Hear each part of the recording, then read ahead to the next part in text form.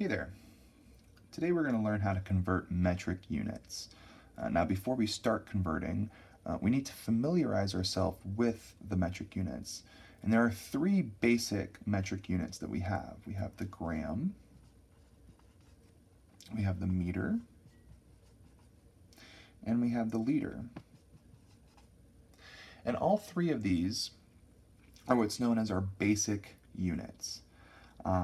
In addition to these basic units, we have larger and we have smaller units that have the same root word but different prefixes.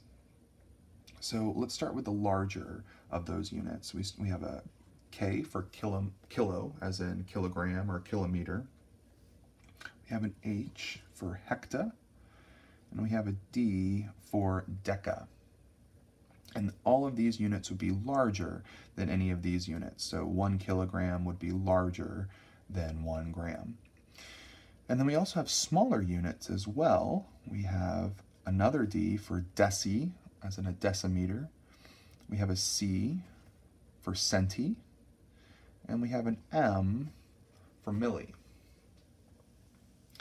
Now, some of these prefixes are used more commonly than others. Some you might never see used, but you need to be familiar with all of them in order to convert, because we need to have what's known as kind of a map as far as from kilo to milli on how to move. Now we also need a place for our basic units. So I'm going to put a U right there, and that's going to basically stand for our basic units. But we need to remember that the U could be G for gram, it could be M for meter, or it could be an L for liter. So all of those fall under the U space.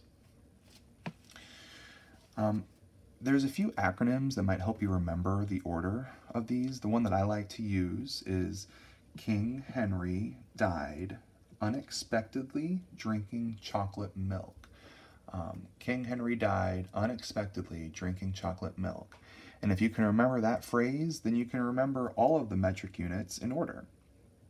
And the reason their order matters is because the metric system is what's known as a base 10 system, which means that units to the left are 10 times greater than the units to the right. So if I had, let's say, 1 meter, I would have 10 decameters, I would have 100 hectometers, and I would have 1,000 kilometers. In addition to that, if I'm getting smaller, I'm really taking 1/10 of the value to the right, or the value to the left. So 1 decimeter would be 1/10 of a meter, 1 centimeter would be 1/100th of a meter, and 1 millimeter would be 1/1000th of a meter. So really all I'm doing is I'm multiplying or dividing by powers of 10 to go from unit to unit. And what's really good and nice about dividing or multiplying by powers of 10 is that I really just need to move my decimal point. So let's give an example as if I had 1 kilogram and I wanted to know how many grams that is. Well, if I look up here, I know that 1 kilogram is equal to 1,000 grams. So I know that that's my answer, but how did I come up with that? Well, I really just had to move my decimal point the same number of times that I had to move up here to get from kilograms to grams. So if I look, I was given kilograms, so I start in K, and I move 1, 2, 3 spaces to get to my grams unit, which was my basic unit. So if I take that same number and I move my decimal the same number of times, I'm going to end up with my answer. Well, I don't see a decimal in the number 1, but I know that a decimal can fall right after the ones place in any number. So I'm going to move that decimal 1, 2, 3 times. It's new places right there. And now I have 1, 2, 3 blank spaces that I need to annex zeros in, and that would give me 1,000 grams. Well, you might be wondering, well, how do I know which way do I need to move the decimal in order to get the correct answer? Let's look at another example. This time we'll move from a smaller unit to a larger unit. So let's say that I have 237 centimeters, and I want to know how many meters that is. Just a side note, be careful not to confuse the M in meters with the M for milli up here in our answer. So meters would be M, but millimeters would be actually two M's if I were looking for millimeters. So if I'm looking for meters, I'm really trying to get to my basic unit, which was right here. So I'm going to again start on my map with whatever is given to me. So in this case, they gave me centimeters, so I'm going to start at centimeters. And I'm trying to get 2 meters, which is under my U in my basic units. And I find that I need to move my decimal point 2 spaces to the left. So if I pull my number down here and I put my decimal point out behind the ones, I need to move that decimal twice to the left. And my new number would be 2 37/100ths of a meter. Let's try a couple more examples.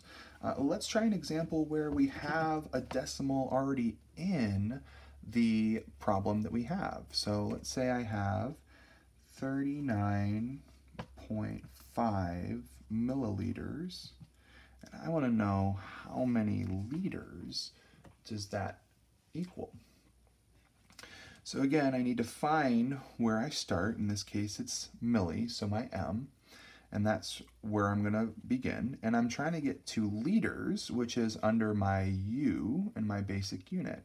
So I'm going to move my decimal once, twice, 3 times to get to U, and it's moving to the left.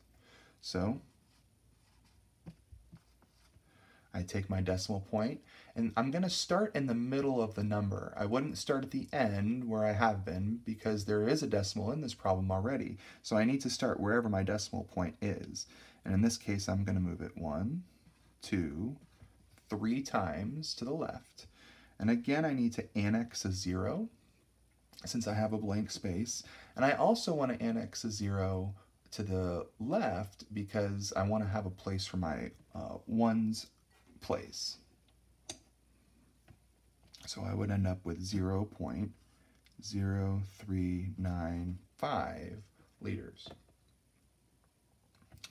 Let's do one more example, and this example will make kind of a larger jump. Let's say I have 78 kilometers, and I'm trying to get to millimeters. Okay, again, I'm going to start where my K is because that's what I'm given. And I need to move all the way down here to get to millimeters. So I'm going to count that many spaces. 1, 2, 3, 4, 5, 6. So I need to move my decimal point 6 places as well. Again, I don't have a decimal in this problem, so it's right at the end. And I move it 1, 2, 3, 4, 5, 6 places, and I find that I have 6 zeros that I need to annex in my answer. So my answer ends up being 78 million millimeters.